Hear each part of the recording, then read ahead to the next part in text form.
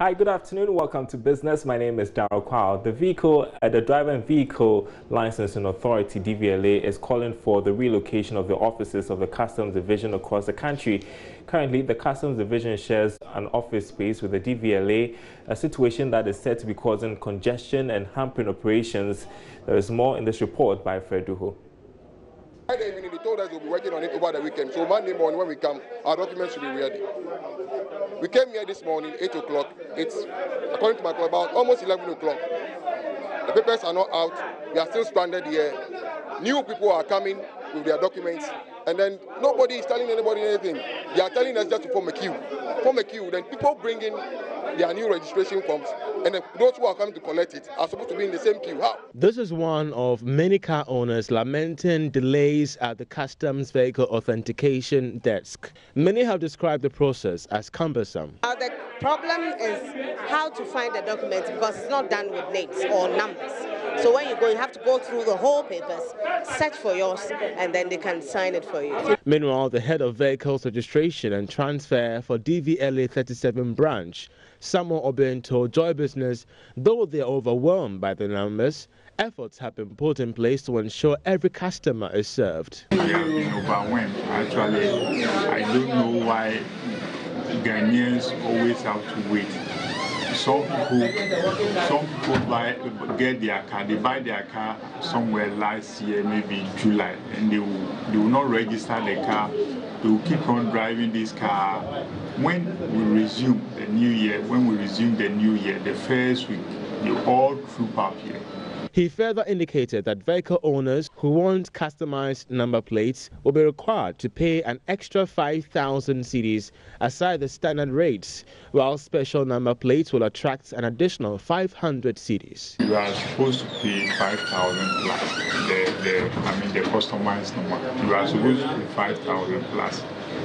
Apart from, in addition to the registration, the normal registration, because you have to register the car first and get the regular number before you go on to do the customized number. The Public Relations Manager, Francis Asamoah-Tufo, also indicated 9 satellite offices, which hitherto were not allowed to register vehicles, have been given a green light across the country in order to lessen the burden on vehicle owners. Having learned lessons from the past, management met and then we strategized to help deal with the issue. One is about the creation of the new premises or giving the power to other stations to also register. Fred Duho's reports for Joy Business. Now, Tema could be the first city to benefit from the Ghana Smart Cities project. The project, being undertaken by CellTel Networks and its partners, is taking care of the installation of the nationwide Wi-Fi infrastructure.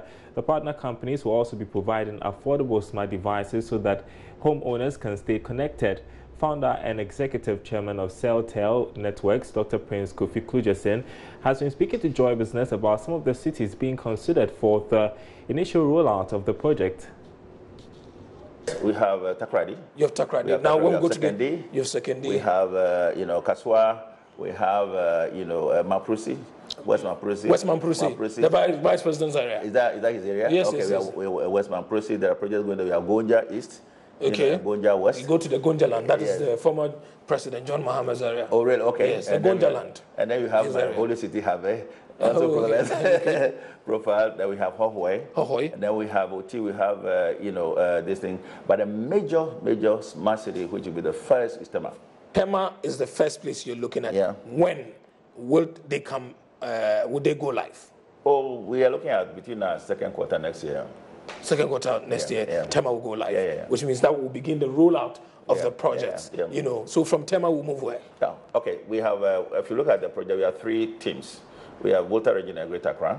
Okay. And then now if you go to Adenta, area, and you look at University of Ghana, and then you look at Bemakam, they fall under 3 municipalities. Okay. Like the Kotopon, which has Bemakam, the University of Ghana at La Kwantanang, and then Adenta, so those enclaves who are 3 are huge major because our airport is there, our Bemakam is there, the University of Ghana is there. So these enclaves one of the major areas, So from Tema, you come to this big so three. from our office, it's even easier to go by line of sight to cover all those areas. All those areas. Yeah, and then we have a teaching man, we have Kitampo.